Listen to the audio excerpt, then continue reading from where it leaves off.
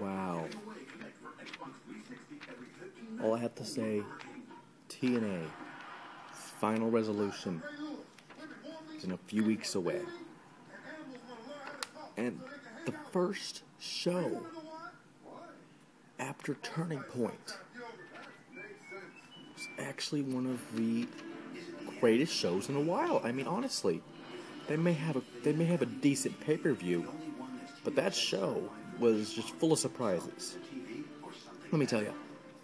First off, the new belt. Of course, there's some spoilers, and they showed it off during the tapings. Kind of looked like there were some people that said it looked like the Divas title. Some people that said it kind of looked worse than the Divas title. Some people said it looked great.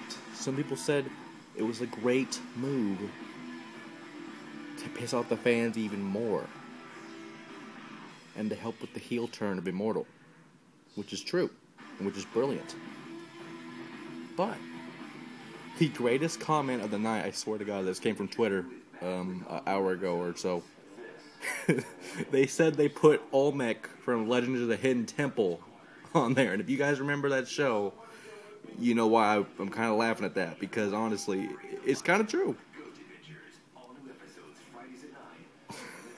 Olmec from the Legend of the Hidden Temple.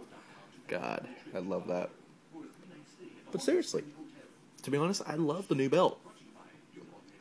And speaking of new belts, let me just tell you right now, TNA new belts are out, and they're actually pretty cool. I mean, look at this. It looks like almost a real fucking thing. All the diamonds and shit. That looks pretty nice. I mean, look at that. Goddamn. Might use that for a promo, like I did for this one a while back, which is also still looks pretty damn good. It looks like the real damn thing almost. And they're apparently calling the new belt the Immortal title, which kind of makes sense.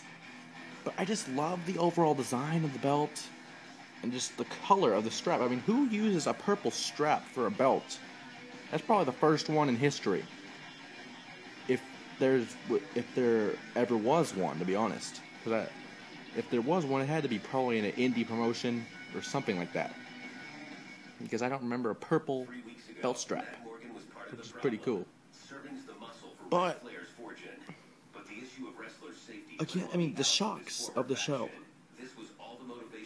Devon and besides the fact that Devon and Team 3D are going to break up, but Bubba Ray, after 15 years of Team 3D, turns on Devon Dudley. I'm just going to say it right now. Since wrestling's become a little more predictable because of WWE, it takes a lot to shock me. That shocked me. I mean, honestly, I would have never seen that coming in a million years. Speaking of turns,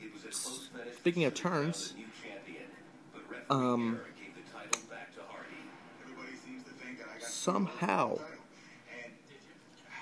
Rhino was the mole for EV2. EV2 is losing members faster than Nexus was losing members. And that's saying something.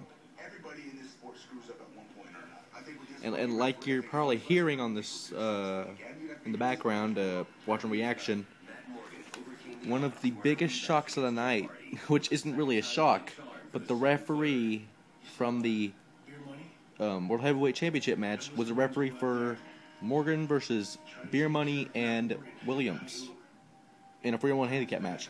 If Morgan won, which he did, it will now be at Final Resolution Jeff Hardy versus Matt Morgan for the Immortal World Heavyweight Championship. And to be honest with you, the referee was the main concern of the Turning Point matchup, because if you look at it, Matt Morgan could have won the matchup. Matt Morgan had the free count, but the leg kicked out. Watch. Here's the leg from the kick out. 1, 2, he lets go, and the leg, has a reflex. The reflex hits the referee. Referee is a kick out. That's probably a horrible reflex animation thing there, but whatever. I don't care. The Fact is, the referee fucked up. And, well, Matt Morgan, be honest, you may beat a 7-foot giant one time, but how many times can you beat a giant? How many times can you beat the most athletically stacked, genetically jacked superstar in history? Which is why, unfortunately, for all the Hardy fans, if there still are some, I like myself, but nonetheless, I'm going to go with Matt Morgan, just because of that size advantage. And to be honest, I think Hardy just got lucky there, because there were times where Hardy still didn't get the pin, and he barely got it after like 3 twists of hates, and we could have seen a swanton. We probably could have seen a swanton, but we didn't. We saw Whisper in the Wind, though.